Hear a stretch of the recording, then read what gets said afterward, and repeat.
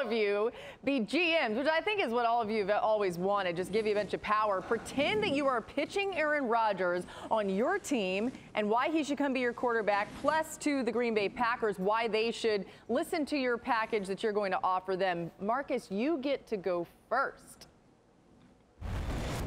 Them New Orleans Saints, man, give it up. Give it up. Whatever they need.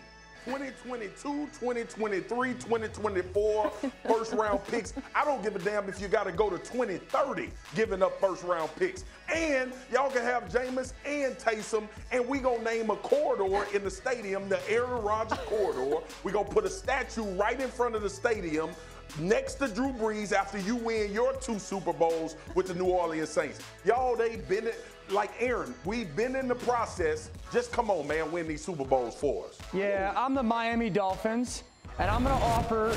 Oh, no, I'm the Las Vegas Raiders. Nope, I'm the everyone, I'm the Miami Dolphins, okay? There we go. I am the only team in the NFL that has 4 first-round picks over the next 2 seasons.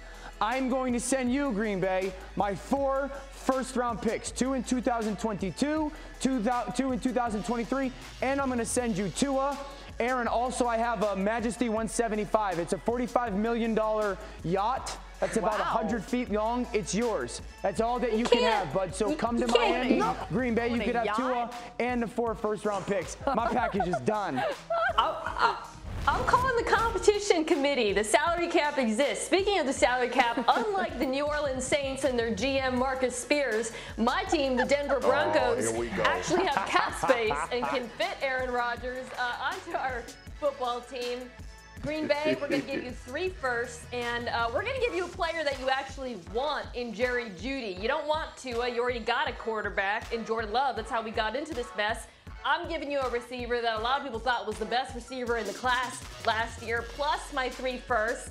Aaron, you get to join a team that's frankly a quarterback away, even without Jeudy. You got Courtland Sutton, Noah Fant, KJ Hamler, and an awesome defense. This is a win-win for everyone. Clear winner, Denver Broncos. Wow. Okay. So listen, we didn't plan this, but more. No. Wait, really fast.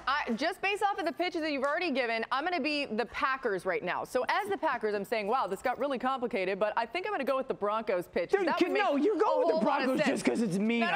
No. I thought she made the most sensible case. Yeah. But now I'm going to be Aaron Rodgers. I'm going to say, you know what? This is all a beautiful mystery, but I think Miami sounds nice. You get a $145 million yacht, Aaron. You can use it whatever you want. Listen, I love you, Saints GM Marcus Spears, and I really had to pay attention to that when I had to think about it. But ultimately, if I'm Aaron Rodgers, I'm going to Miami. But if I'm the Packers, I'm going to go Broncos. Marcus, you had more to offer. You had more to offer, so give it to me. What else? Your offer ain't good, bruh. Well, y'all know I have to. My offer is Super Bowls. That's my offer. Yeah. But here's the deal. Like, you got Moro's restaurant in New Orleans, some of the best food. Like, Aaron Rodgers would love that culture in New Orleans. People would bring him on. They would actually make Aaron Rodgers a little nicer guy because of the hospitality that we show in New Orleans. New Orleans is the place. And they have been planning for a Super Bowl based on Drew Brees. Mina want to take the man up there with all that damn altitude, and Dan want to get a man a yacht, and he don't even know how to drive a bass boat. GM Mina Kimes. Marcus, Aaron Rodgers eats a plant-based diet. He wants nothing to do with that New Orleans restaurant scene you're talking about. You could put Tony's on. You could put Tony's on plants. Oh, we got vegan.